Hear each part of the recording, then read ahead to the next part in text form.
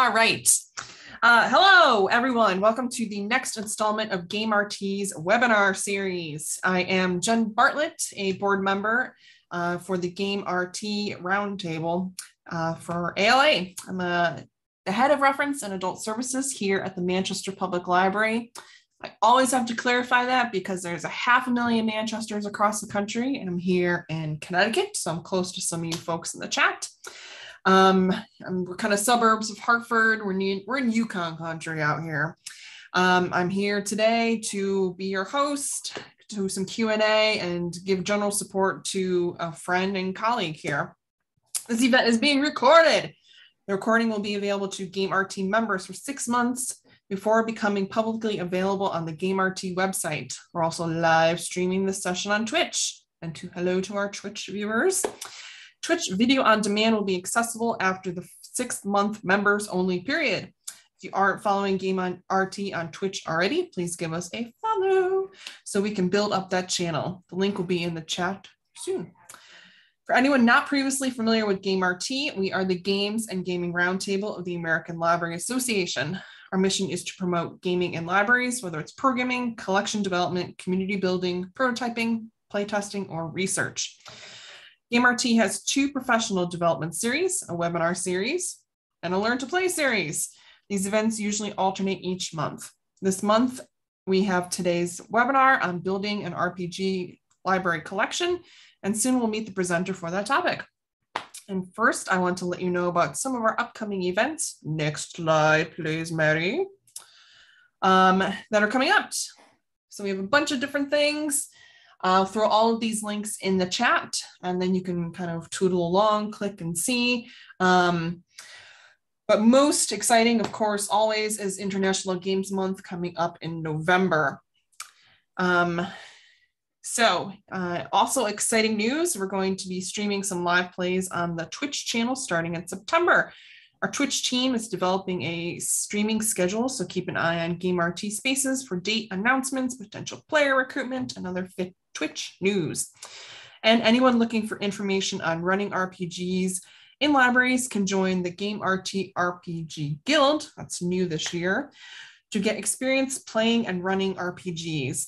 I'll also throw that linkaroo in the chat that goes to the Discord server in a moment. So now we'll get on with today's presentation. There'll be a Q&A session at the end. Questions asked in the chat during the presentation can potentially missed. I'll try my best, folks, to catch them if I see them. I'll monitor Twitch chat for questions as well. If you want to ask questions during this presentation, please use the Zoom Q&A feature to submit questions. And now welcome my friend, Connecticut colleague, Mary Richardson. Woo! Mary is the Teen Services Librarian at the Simsbury Public Library here in Connecticut, where she has, and I quote, the best job ever. She is an avid reader of graphic novels, Sapphic romance novels, and the occasional thriller. Mary enjoys sharing her love of gaming, comics, and all things geeky. She believes the library is the place to share all of those things in a safe, inclusive space. Preach. Thank you for joining us today, Mary, and we'll hand things over to you. Thanks, Jen. And I definitely learned some things that I want to sign up for too with our roundtable that I was not aware of. So awesome. All right, let's get to it. So we're going to talk about building an RPG library, and a lot of this is based on my experiences at my current job and my last job too. I went from a very small library to a much larger library, which has a little bit better funding. And also I am a nerd that goes to a game con every year usually. So I've been able to kind of like have a lot of friends that have a good network for this kind of stuff and meet a lot of people in the gaming industry. I don't go to Gen Con. I do like PAX Unplugged, PAX East, that kind of stuff. Gen Con's cool. It's just like, I don't want to fly out there. Cool. So I'm just taking this from like the bare bones foundation. So like, what is an RPG? So RPG is short for role-playing game. So this is a game that runs a storyline, and players and a game master use dice to resolve conflicts and actions. And that can be everything from, yes, combat, but also like investigating, insight checks to see if someone's lying, charisma checks to see if somebody can be like more charismatic and convince people of their lies. Well, I guess that actually be, anyway, so we can get into the weeds of that later. So most people know about role-playing games because Stranger Things has really put this into our pop culture. Anybody that works with youth right now probably has kids that are coming in like asking for RPGs or asking for D&D or signing up for your programs or just like talking about it. I had a kid wearing actually the Hellfire Club shirt to our beginning D&D game yesterday. Like he was so excited. So D&D, so Stranger Things has really kind of brought it into our pop culture, but also I think that Wizards of the Coast, the publisher that makes D&D, created more accessible rule sets. So it's also just easier to pick up than it used to be. So from my perspective, why should you create an RPG library in your library? Well, like I said, D&D is really popular and we often program around those like hype things. I don't know how many times like, you've seen something and you've grabbed it for a book display or like a meme, or you've like created programming around something because you found out that your patrons, your community members were talking about it. And so it fills that need. So if you already have an established board game collection, it's kind of like a natural extension to just go ahead and start building an RPG library off of that. And you can even do things like create some of the D&D like starter sets that are boxes. You can even put those in your board games to kind of just like funnel it on out. And like I said, it does create even more gaming program. And that's what I always want to see, is I always want to see more games in libraries. I want people coming to our spaces to know that we are more than just books and a place to print things like your Amazon return label. Cool. So D&D is the most popular RPG, but there's also a lot of others. So Pathfinder is the other really big role-playing game that's kind of similar to D&D in that we have this like medieval fantasy world with like dragons and all kinds of like monsters and mythical creatures. Pathfinder also has a science fiction space one called Starfinder. There's Kids on Bikes, which is also just like a very light RPG. So the rule set is very easy to comprehend, and it doesn't have like a giant like 100-page book telling you how to play it. And it's very much like Stranger Things too. It is kids on bikes that like mysterious, monstrous things happen to them. There's Fate Core, which has a completely different dice rolling system. It's plus or minuses on the dice. There's Fiasco, which is a role-playing game that's a party game, which is super, super fun because we're all playing together. We're rolling a bunch of dice and saying, yes, the scene goes forward, the scene doesn't go forward. And there's everything from like, you're on a plane that's crashing, to you're doing a bank heist, to you're at the 1970s in a discotheque world. Call of Cthulhu is if you want more Eldritch horror. It's a horror game, but it also has a lot more investigation type things into it. So it's more like mystery solving. Hero Kids is a super basic superhero RPG for the younger set. Mouse Guard is another one based off the famous, or not famous, but the popular comic. They created an RPG for it and it's been very successful. Business Wizards is one that maybe most people probably don't know about. Ninth Level Games is a board game company and they also do RPGs. They have created their own rule system that's different from the D&D 5e. It's called Polymorph, and Business Wizards is you are a bunch of wizards and you are trying to actually run a business. So imagine like office management, but yet spells keep exploding. There's also one-page RPGs and there's so many more. And these are just like, most of the stuff that I'm going to talk about today are print resources you can keep in your library because we're looking at like getting things circulating. There's so many RPGs that are also exist digitally in digitally only, and they actually have not like been printed for like circulation. Because it's way cheaper to have a PDF hosted on a site that people pay for than it is to actually get things in print. Cool. So RPGs and D&D is so popular right now that we have corporations getting in on it. So a couple of years ago, Wendy's, the fast food restaurant, actually made the Feast of Legends. They created a whole entire RPG based on like their whole hamburger line, and it was very crazy and wild and like very silly. You could actually play it. Like I had some of the kids at my old library like downloaded it and we're just like, yeah, we're gonna play it on our own. I was like, have fun, my dudes. D&D actually partnered with Nerds Candy. So like this is like the ultimate of capitalism. You tried to buy the different boxes and it unlocked different parts of the adventure for you to play. So that was another weird one that came out. So that's kind of the baseline. Here's a bunch of stuff that I've talked about. Where do you start? So I really just started with D&D core books.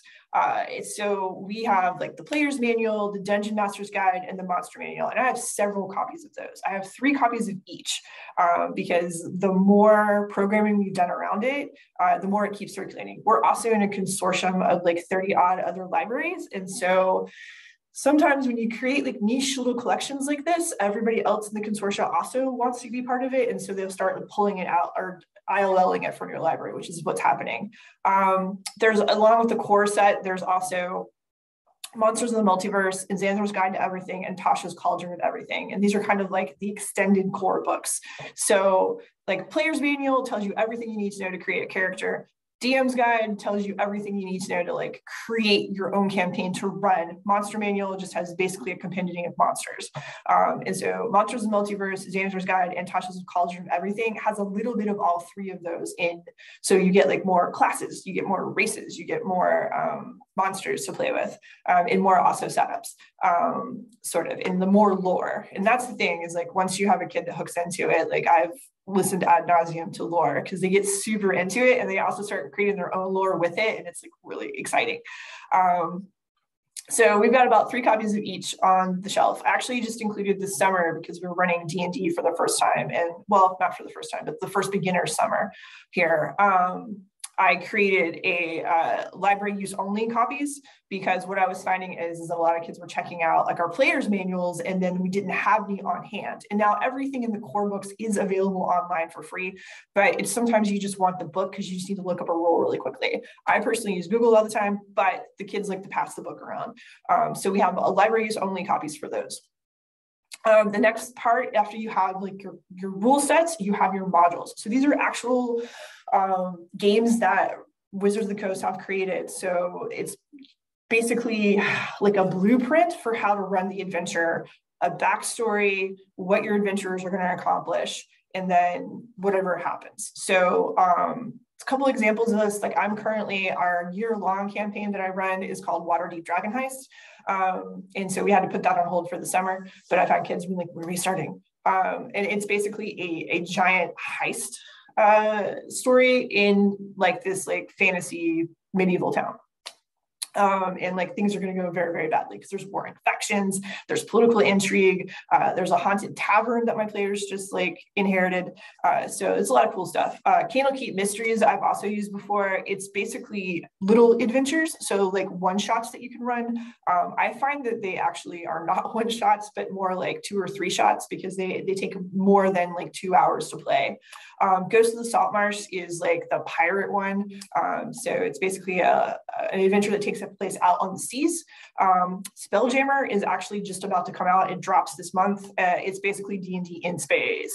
And I'm just kind of highlighting you to show you like just the breadth of like what Wizards of the Coast is putting out in the D&D world. So you've got everything from like heist, weird library mysteries, pirates to space. Like it's the sky is the limit. And what I found too is sometimes our patrons, they'll check stuff out and they'll use things and then like, or they'll use the whole campaign. So it's kind of cool because you can pick and choose.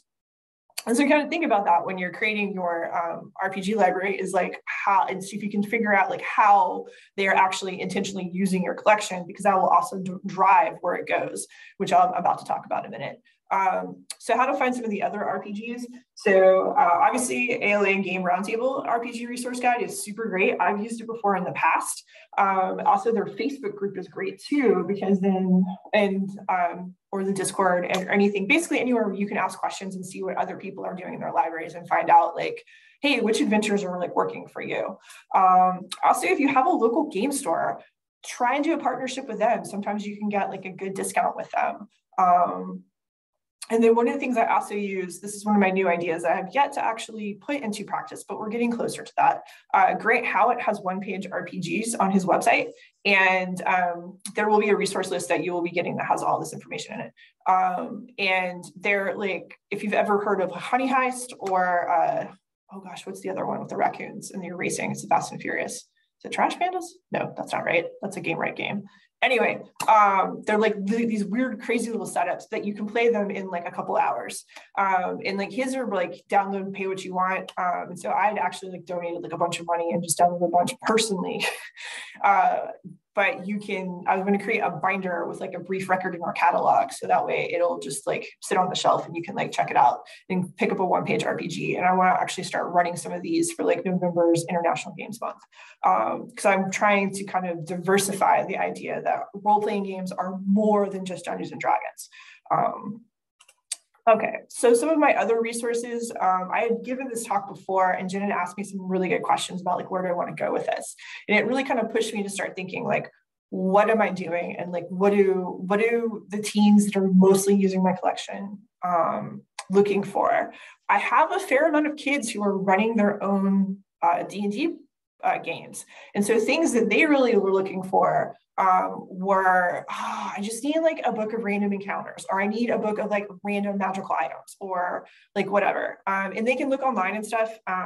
So the Game Master's Book of is actually a series. So there's NPCs, so non-player characters, which you often need in role-playing games to kind of like fill out your storyline or give your quest or interact with your players. Random encounters. There's another one for puzzles and traps in dungeons. And there's a fourth one that I can't remember off the top of my head. That series I've just added this summer and I'm seeing them circulate pretty well because the kids that are running the games are like, yes. Because there are tables and stuff that are out there on the internet, but like you could find a poorly done spreadsheet on Reddit, or you can sometimes it's just easier to have the book. So another one that I just added, and I have to kind of like talk this one up a little bit. Rolled and Told is actually like a comic book magazine type situation that comes out monthly, and it's a little comic, and then the comic is actually an RPG adventure. They have 2 volumes where they have actually created their they've taken everything and bound it and published it. And pretty much everything that I've talked about here, that's a hard copy, I've been able to either get through our Baker and Taylor vendor, or we've ordered it through our Barnes & Noble or our Amazon account. And then I also just added how to draw fantasy art and RPG maps, again, for our kids that are doing, or any of our adults that are doing like Dungeon Master stuff. Just because I have a lot of people that are telling me about their homebrews and stuff, and I really want to be able to figure out like, how can I support that? So yeah, that's kind of what I've got. That's like the bare bones of it. And we're growing it like every day. So yeah, so I am open for questions if we have any.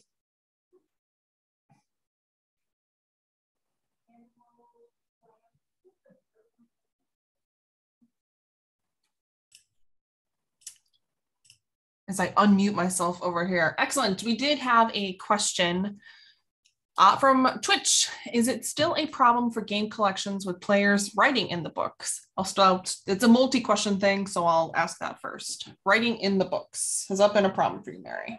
I have not had that as a problem. I think the thing that sometimes is a problem is like when you buy a D&D book for Wizards of the Coast, it has a map in the back, and we had to start doing like a map attachment, which isn't too off the beaten path because some of our nonfiction books have those too. And sometimes those go missing, but that's not the end of the world. It doesn't like kill the circulation for me. My main problem is just like getting the books back, because I mean, I've been guilty of this too, of like checking out a D&D book for a long period of time that's probably too long because we are fine free and I am running a campaign for my friends separately from the library, and I just wanted the resource book. I should probably just buy the book at this point. But at the same time, we're also feeling a need in our community and also in our consortia, because I'm always like, people ask me in Connecticut, like, oh, should I get D&D? I'm like, yes, get more modules, because like I am facilitating all of this for the state. Like, please help me out. Like, you all buy Batman comics. Let's all buy D&D. Second question from the same person. Do gaming copies wear faster than the rest of your collection? I haven't found that to be true. So far they're holding up pretty well. Although I will say I just added some newer stuff. One of the problems that I do foresee is that not every RPG book is a standard size. So like Wizards are pretty much always the same, but I've been ordering like the really silly ones from 9th level, because I also ordered the Excellence, which is a whole RPG about being the best princess ever. Like, why would you not do that? Yeah, but the 9th level games, they're super good, but they're this big. So I have to constantly make sure they're on the shelf and they're getting displayed properly, because they can kind of get sucked into the shelf. And anybody that has a graphic novel collection has also experienced this, where like you have your standard like Marvel DC sizes, and then like all the other ones are like all over the place. They're either too big, Treasury Comics, or they're too small. So I do have that issue. So I'm always trying to kind of make sure. And it's, I know it's getting used all the time, because almost like every other day I will check my shelves in the morning, kind of straighten up my teen room, and they're all out of order, because I'm like, y'all, the new books go in the front. Like, wow, okay, this got hit. So that has so far been my experience. It hasn't been too bad. I do foresee if our paperbacks get really popular, those probably will have to be replaced at some point. Okay. Last question from the same person. Do you have a special policy for replacing copies? Not really. I'm fortunate that I have a pretty good budget. So last year, this is such a cheat.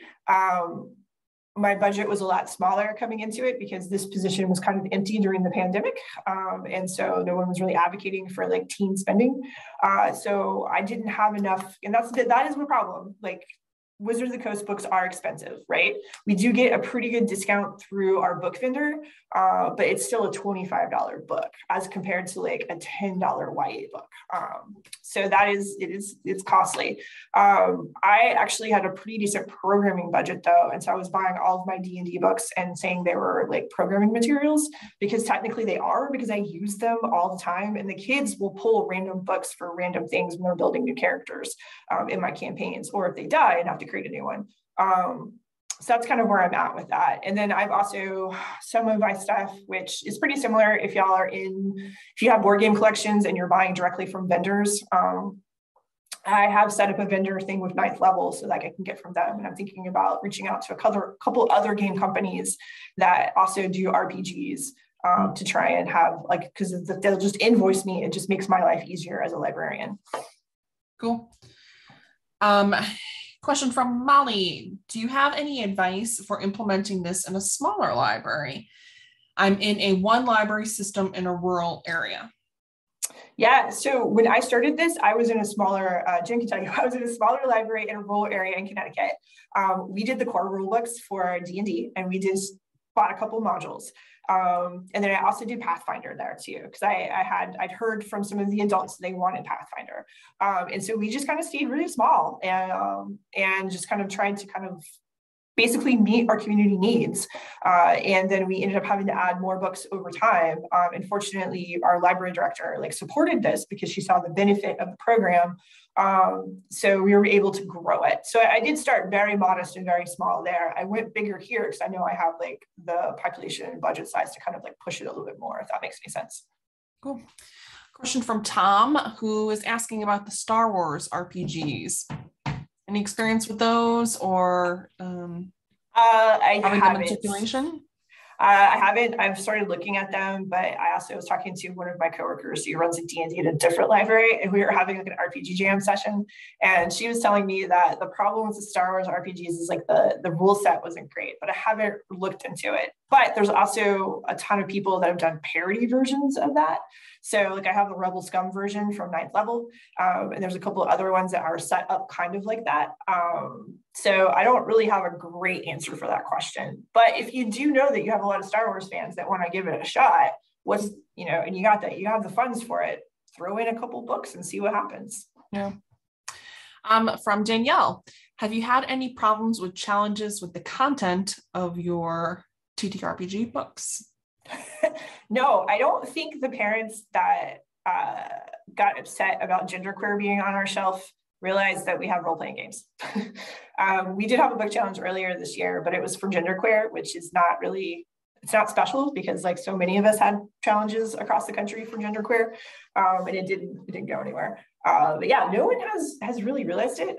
Most of the time I have parents that are excited that their kid has access to these books because they watch Stranger Things and they want to play and they have a place to actually do it. And we also, I'm fortunate that our middle school has an after school D&D club that I work with a little bit too, to try and like keep the pipeline going. I will tangentially say that I was on the desk one day and one grandmother was in with her grandchildren, and one of the granddaughters said, "Oh, can we check out D&D?" And the grandmother was like, "No, it's satanic." And I was like, that still exists? Like, come on. But I know. people, I hate to say it, but like some of the framing we've had, I'm kind of wondering if like they'll pick up the D&D books and like we'll have Satanic Panic version 2, Electric Boogaloo. Who knows? I hope not. I hope not. All right. Question from Ernest? I'm sorry if I'm saying your first name incorrectly. Do you have a maximum number of players per session? And how do you handle registration? Yeah, so we do registration through our calendar. I will always have one kid that randomly shows up and was like, "Hey, I came to play." And I'm just like, "Do you have a character sheet?" And they're like, "What's a character sheet?" I'm like, "Great. So here's a pre-made one." I usually try and keep I started with my game here at 6, but really I have up to 8 that can play.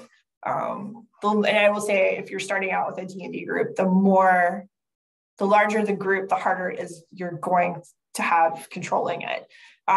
Especially if you have like newer players that are very, like one of the things I've learned is trying to explain that D&D is not a video game.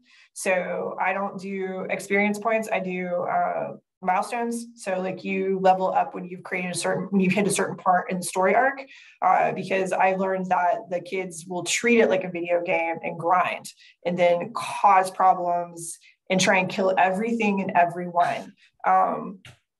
Middle schoolers, man. And so I don't do that because my whole point is we're playing a cooperative storytelling game together. So I ask a lot of questions like, how do you think your character feels about what just happened? Like, okay, so like this character just said this to you, like other player character, like, and they're looking at me like, "I don't like that." I'm like, "Well, tell them why you don't like that in your character." And they're like, "What?" Because that's the hard part, is getting them, because they'll be like, can I? I'm like, "You got to stop asking me and start doing." I was like, "You live your life, you're living your fantasy life now." So I also don't allow any evil alignments because that is bad. So that's probably more than you asked, but that kind of all plays into it. I have managed up to 12 people in a game. I do not recommend that. It's just I did not have the time at my old library to run 2 sessions. And if I did, all of them would just sign up because they were like, "Yeah, we get to play twice a week." And I'm like, "No." So yeah, so like we kept our beginner games for the summer to like 6 to 8. Okay.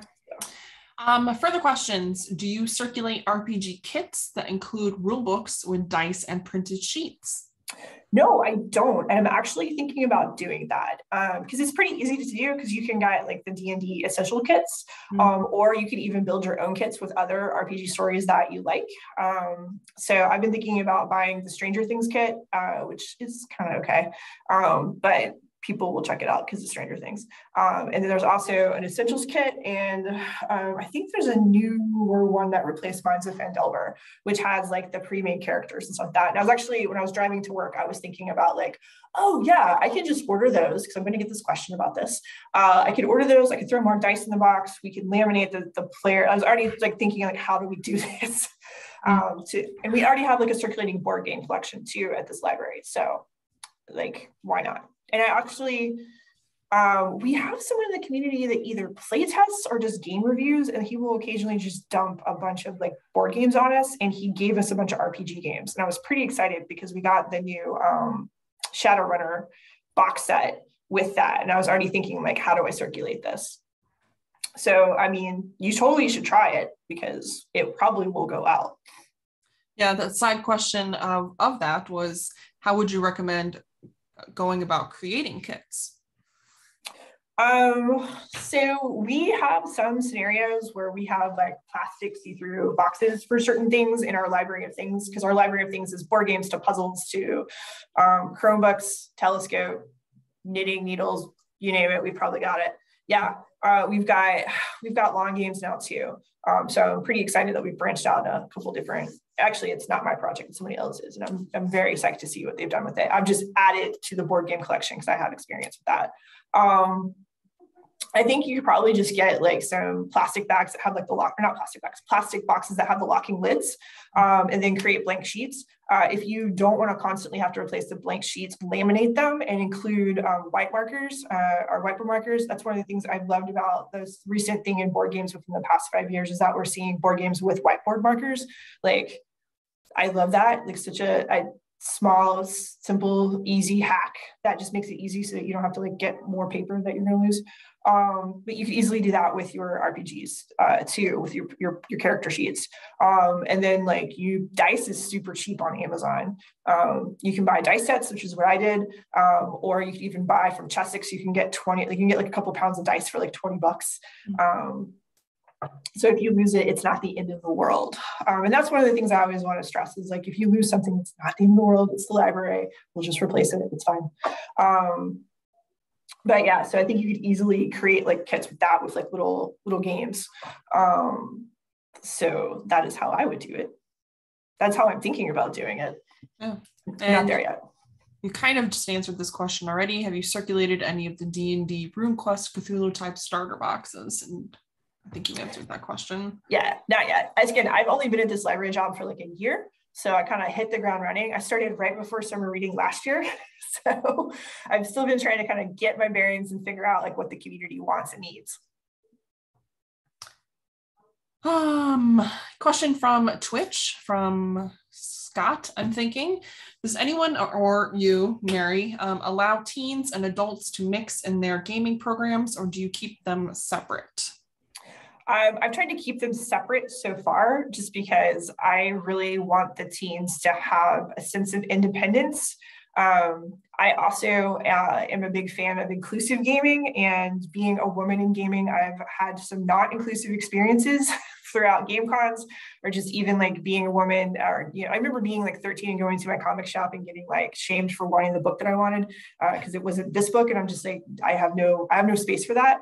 And so I do not think everyone's like this, but the last thing I need is for like an adult who's been playing for years to come in and gatekeep on a kid that's trying to figure out how to play. Because I try and keep a very open community when we play, that the kids watch me fail sometimes as a game master, and that's okay. I was like, you know, y'all, I was like, y'all, it's not D&D or RPGs until we're all arguing about how the spell works that no one ever uses, that you're using in this one time that you just remember that you have. Or we have to figure out this condition. And like, I'm like, oh, sometimes I'm like, how does that work? And so like, one of the things like what always cracks me up is that I always forget on ability checks where things are. And I have a Post-it on the inside of my Dungeon Master screen. And occasionally a kid will be like, wait, how do you not remember that perception is such and such? I was like, well, no perception, but it's the intelligence and wisdom. My brain never gets them straight. That's what the cheat sheet's for. You're not supposed to get away from my screen. So that's kind of how like I don't want them to. I would like to, I'm kind of curious to see if we could have some intergenerational one-shot stuff.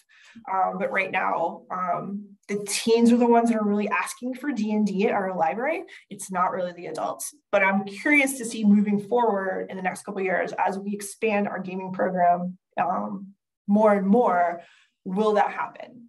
So we'll find out. A question from Molly. She asks, I am in an academic library at a community college. Any advice on how to market an RPG collection to our collection development person? Ooh, I don't know. See, the public libraries, we're all about our statistics, right? And I think academic, you're still about your stats, but you care about your circulation as much with that. But I'm assuming you probably have a leisure collection, because most academic libraries do. I remember my time working in academic before I transitioned to public. I think you kind of have to look at it with anything that you're probably going to solve. You're going to serve a community need. And I bet you probably could, if you had to, do a survey and figure out what they're looking for and what they want. It really is, for me, it's been a field of dreams. Things, I built it, they show up, they come for it. Like we actually have a kid that came from another town for my D&D club, because he was like, oh, we don't have one in West Hartford. I was like, well, you do, but it's full. And he was like, we do? I was like, you do, here's the information. So, and we've had kids from other towns, because like, it's just, there's a need for it. So I think it would actually be an easy sell if you go for like the community driven aspect of it, and especially if you can find some students that want to play in the library and you can help like facilitate that.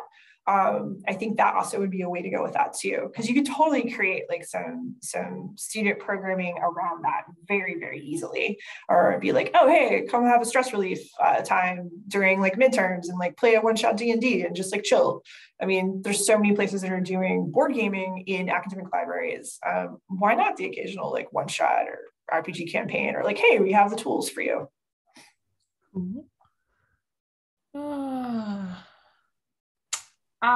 Question from Bryn.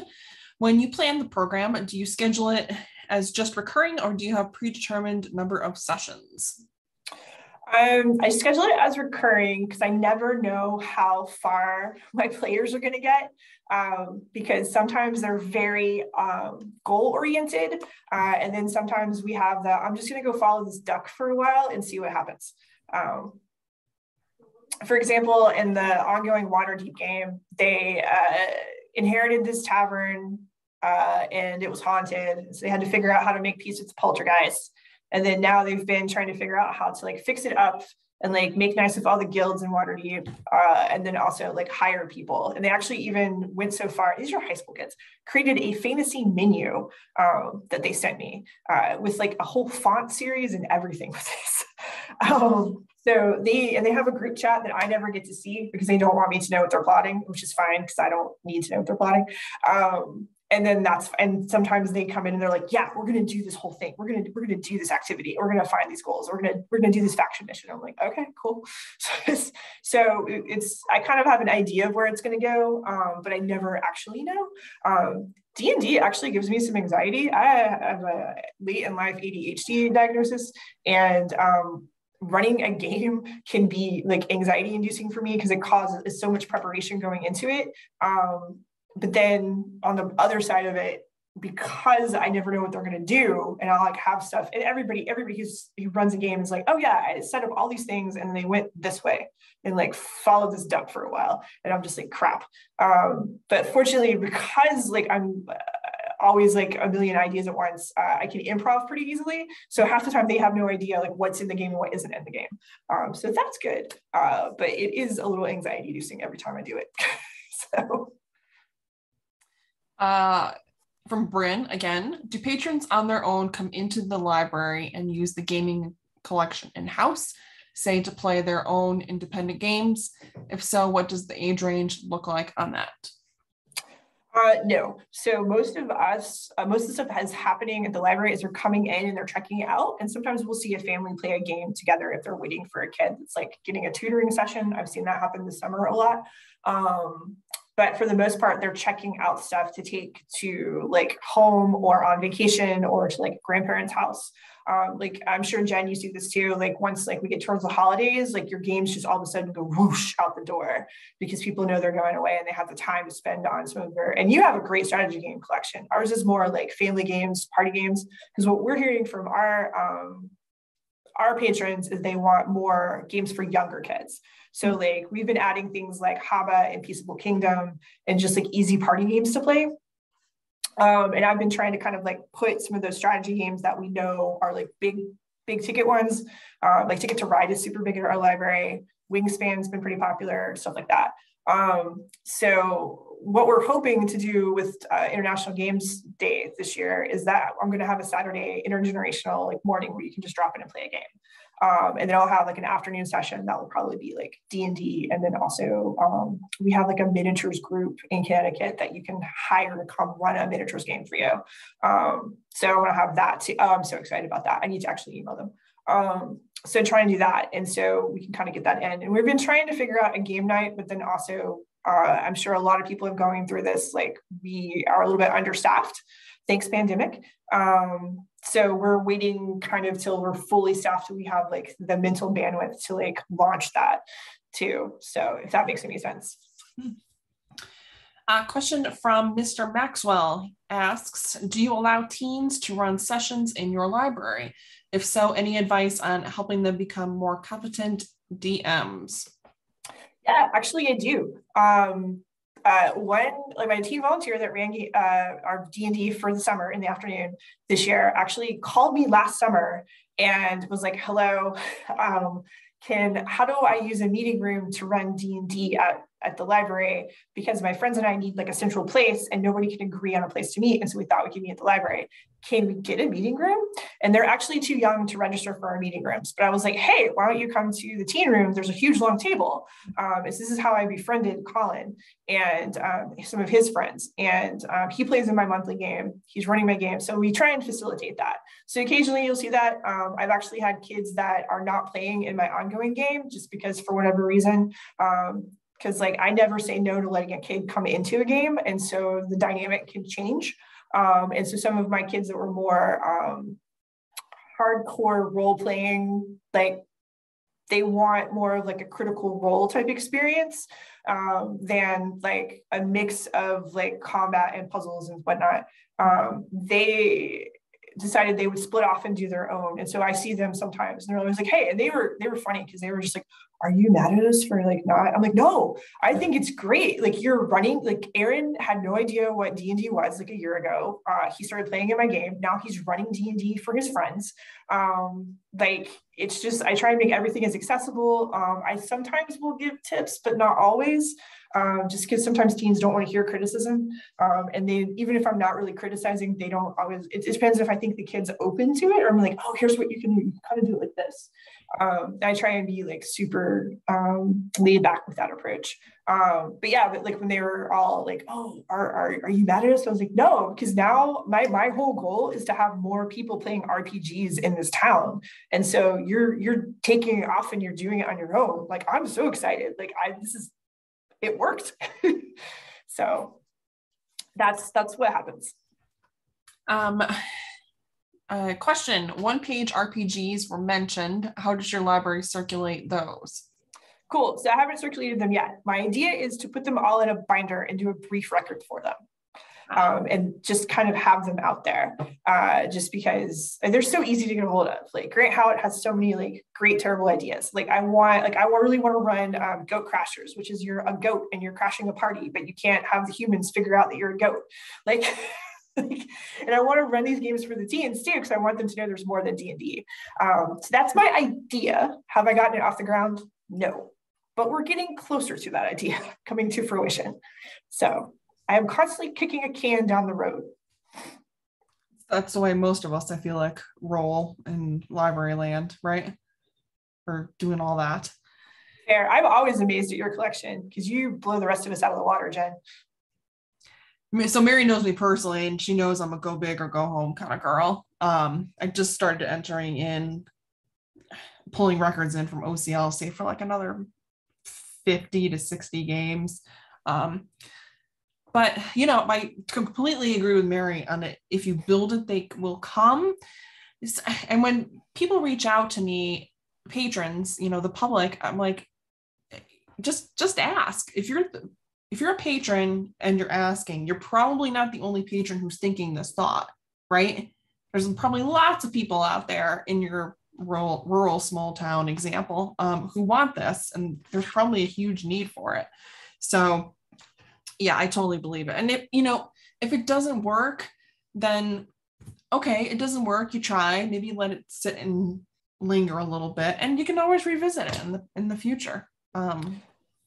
Yeah, and we've also put in, so we have a makerspace, and so a lot of times I'll print minis for our games if I have the time and the bandwidth to remember to do it ahead of time. And so then we get kids that are like, oh wait, can I make my own minis and have them printed? I'm like, yeah, do you want me to train you on a 3D printer? So it's like right? And then one of the other things we're doing right now, I forgot to tell you about this, Jen. Somebody created on Thingiverse a 3D version of Settlers of Catan. So we're printing that, and I'm going to do a community paint day where we all paint it, and then it will go in circulation. So jealous of you folks. Yeah, someone comments, and Molly comments, holy crap. Yeah, that's kind of how I feel too. We don't have a makerspace here or a 3D printer. So even when we have pieces that go missing and there's somewhat replaceable stuff, I can't duplicate them on a 3D printer. We like patch stuff together sometimes. So jealous. When I'm saying when we get a new library, Mary, I will contact you about that stuff. But yeah, well, let me know. Let me know if you need pieces printed. We can probably work something out, Jen. Fair. That is quite fair.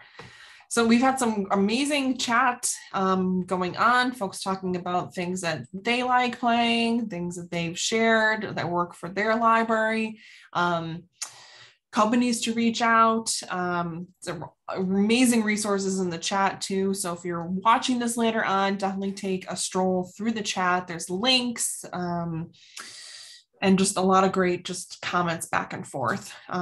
Really great stuff. Do we have final comments, questions, anything else folks would like to ask Mary? The links are getting thrown in there again for today's Mary's slides and for her handouts. The links for events are also, they magically poofed and they were there. So yeah, thank you so much, Mary. I have maybe one more question. Connecting to the earlier question about pitching a table talk collection in academia, lots of decision makers discount any collection items that doesn't directly serve a circular outcome. Any advice to convince those who will say no to anything that has its primary value in recreation, community, mental health, etc., but all direct course ties? Yes, that's a magical question I feel like many people have when it comes, and not just in academia, in public libraries too. Yeah, I would say if you have like any type of, what's the right word? Again, I've been out of academia for like 8 years now. Any type of department that's doing any type of work, whether it's like video game programming or any type of, oh gosh, what's the right word? You can also, I often have pitched D&D as like how to teach teens how to project manage, as well as like work collaboratively with people, because I think we all know group projects in school don't actually teach people how to work collaboratively. It just teaches you how to hate other students, because there's always one that never does anything. And it's a good way of how to interact with people that you may have nothing in common with. So there's that aspect of it. But yeah, I also see if like any of your departments, like, because so many people are also now doing research on like, how does like there's like what Jane McGonigal, who writes books on neuroscience and gaming. So there's a possibility that you could do something with like a department that someone's interested in that type of area, and be like, oh, hey, what if we created this collection for you? So there's that. I would try and I know if like you can get some departments that are like, you know, faculty say they want something a lot of times, then like people are like, oh, now we have to get it whether we want to or not. So but this could be a benefit for you. That's kind of how I would do it. I also would, like I said, try and reach out to some students that you know. There's probably gaming clubs at your college that you could be like, hey, how can we best support you in like creating them? And they usually need space too. Like that's one of the big things for libraries, right? We always are a space for people that need it for whatever they're trying to do, whether it's co-working or job searching or playing D&D. Yeah, well, lots of great comments from folks and kind of riffing off what you're saying, sharing their experiences. A link to analoggamestudies.org, which could be helpful for some folks.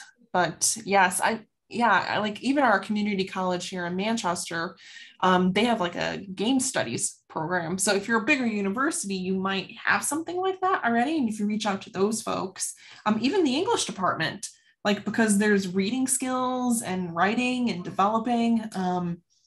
So again, maybe if you build it, they will come. And maybe management will change in the meanwhile. That could happen too. Excellent. All right. Mary, thank you so much for your time and your expertise on this. Mary's always my resource when I have a burning RPG question. So hopefully you learned something from her today. Thank you for our Game RT friends who are behind the scene, helping with tech support and who helped get this up and going. And if you aren't a Game RT member and you are an ALA member, it's ridiculously cheap to join our roundtable. We've been doing a lot of fantastic stuff over the years. So I highly encourage you to join us, one of us. So that is all. We'll catch you next time for our next webinar or learn to play kind of situation. And thank you again, Mary. Thank you for having me. I'm always hyped to share my expertise. And if anybody has questions, I have my email, so please reach out. Please do. All right. Thanks, everyone. Thanks for your time today and your attention. And we'll catch you next time. Bye. Bye.